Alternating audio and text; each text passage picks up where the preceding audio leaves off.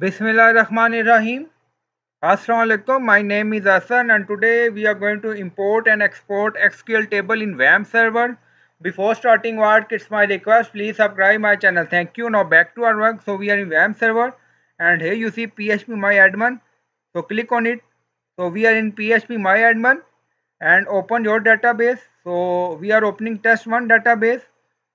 So now first we are going to export SQL table. So open any table. So click on it, student table, and now you see export on top. So again click on it and exporting row from student table, and now you see go.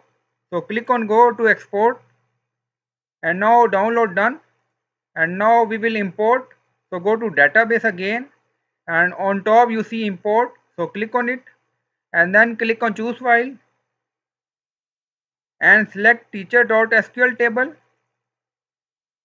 and then click on go again.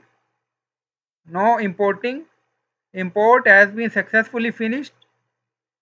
Now you see test1. We have 3 table teacher, student, staff. So in this way you can import and export SQL table in Wamp server. I hope you like this video. Please like, comment, share, subscribe. Thank you for watching.